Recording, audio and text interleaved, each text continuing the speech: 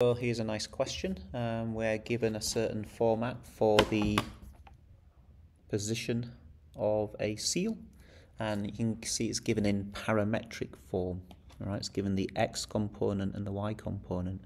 There's a number of things we can do with that. I quite like to write it as a vector. So let's go ahead and do that straight away. So we remember R is usually the letter we give to the position vector. And so we can put them both into this notation. No particular benefit to it, I just like doing it. Cos of t over 2, 10 sine t over 2. And part A wants the seal's position initially, so that's obviously when t equals 0. And part 2 is when t equals pi. So really you're just going to go and substitute these in, right, and just calculate the actual x and y positions. So let's try it. X equals 10 cos 0 and y equals 10 sine 0, and you should quickly really be able to do that. Obviously sine of 0 is 0, so the whole thing is 0 here, transfer across, and cos of 0 is 1, so 10 times 1 is 10. So that's a very quick and easy first entry. I've put some extra points in here. Let's go ahead and calculate this one as well. Pi over 2. So that will be x equals 10 times by cos pi over 2, but it's divided by 2. So this is cos of pi over 4. And I know cos pi over 4 is about 0.7, so times 10 is about 7. So that's the x coordinate. And the y coordinate is actually going to be just the same, because 10 sine of pi over 4. Sine of pi over 4 is the same as cos pi over 4 is about 0.7, so it's about 7.7. Let's try, oh my bad, that should be for the pi over 2, right? So let's just make sure that goes in the right place. Pi over 2, 7.7. If I try and substitute 1 in place of the t, I'll have to reach for my calculator, right? Oh, notice also I'm using pi, so clearly these functions are in radians, right? So radians. It's important that when we're doing graphing, and we're going to probably do some differentiation, then graphing in radians is always better, always advised. So let's try the next part, this part 2, when t equals pi. Let's go and have a little look at that. So we've obviously got the x equals 10 cos of t pi over 2. And y equals 10 sine pi over 2. And you'll remember that cos pi over 2 is 0, so 10 times 0 is 0. And sine pi over 2 is 1. Okay, so we've got an idea of how this picture is building up now. So if we just draw a mini graph here, we have the x and the y here. So initially, when t equals 0, x is 10. Y is 0. At some stage later, after pi over 2 seconds, we're on 7.7. And after pi seconds, we're on 0.10. Okay, so this looks like it's some kind of makes sense, right? Some kind of curve. Is it a circle or is it just a curve? All right, so this is from t equals 0, and this is t equals pi seconds later. All right, so that's a big help, because now I think we can clearly see for B, is the seal swimming clockwise or anti-clockwise? Well, we can clearly see from the graph, right, that it's, let me just put my pen on, that it's going in this way. So that's definitely anti-clockwise. Oops.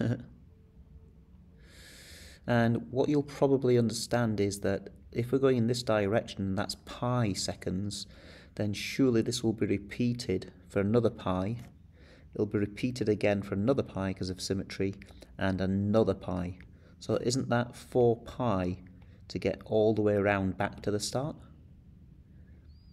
And that should make sense to you, because if you think about the original functions that were given,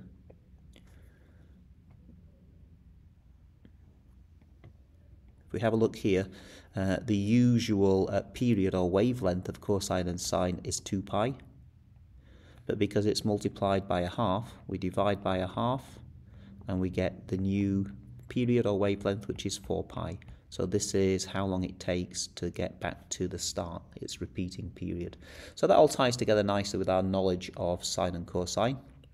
We can do all of this without the calculator actually, which is quite nice, but I will show you what the calculator can give us as well.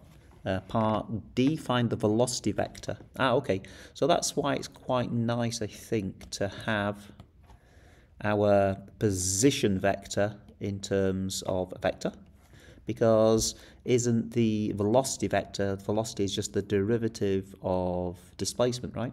And so we just have to go and find the derivative of those two expressions. So we need to know the derivatives of trig functions, and we need a little bit of the chain rule kicking in, because inside the bracket is not just t or x, it's t over 2. So I'm just going to go write the answer straight down, and I'm sure you'll remember how to do it. So for D, the velocity vector, so we go ahead and differentiate 10 cos t over 2. Cos becomes negative sine, the 10 stays where it is. We need to times by the derivative of the inner, which is a half. Now the bottom one, the derivative of sine is cos, so that stays 10. That flips to cos of t over 2, times by the derivative of the inner, which is a half. Therefore this tidies up nicely into negative 5 sine t over 2. And this is 5 cos t over 2. And there's your velocity vector. And the final thing, at what speed is the seal travelling? Well, this is a little bit naughty, but we can sort it out, and it might involve a trig identity, because remember speed equals the square root of the negative 5 sine t over 2 squared plus 5 cos t over 2 all squared. Now there's something sneaky that happens here, because what we'll get is we'll get 25 inside the bracket, sine squared t over 2 plus cos squared t over 2. And we want the square root of all of that. There's a little trick, because this expression, sine squared of an angle plus cos squared of an angle, is actually equal to 1. So this is just root 25, so the answer is actually 5. Now the units are meters per second, so it's swimming at 5 meters per second. Another way I suppose you could have done it is by understanding that actually this particular path is a circle, right? Circle, and so the circumference of the circle is the total distance travelled by the seal in one lap, and of course the total distance is 2 pi times the radius, and we know the radius is 10. That's the distance, and the time it took us was 4 pi. So you can see clearly that this becomes 5. All right, so that's a nice little trick at the end, 5 meters per second. And the final thing is to just have a little look at the calculator. So if we do that, now we can actually type in parametric equation. So in a graphing window, menu, graph entry, and we go to a parametric. And so x1 of t, this was 10 times by cosine of t divided by 2, and the bottom one was, I think, 10 sine t divided by 2. Now you've got to have a quick look that we're actually going to plot this function for time from 0 to 6.28. Alright, now notice 6.28 is 2 pi. Right, now just see what happens when we do this.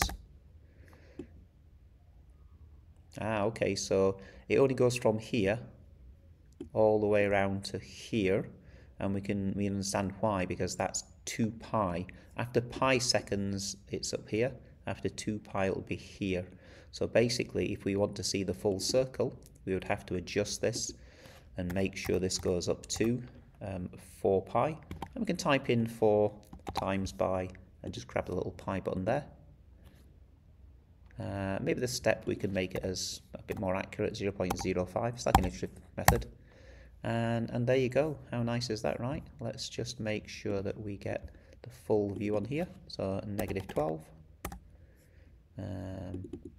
Actually, you know what? I think it might be nice if you do menu, window zoom, zoom square is nice, right? So if we go down to zoom square, we get the same scale on both axes, and then let's zoom out. Menu, window zoom, zoom out. Oh, isn't that beautiful? A perfect circle. So it's a circular motion, right? With components of x and y position vectors, right? Position vectors as cosine and sine. Then we get this beautiful circular motion. Hope that helped. Let's go back to the good notes. Let's make sure we can see what's going on there. And there you have it.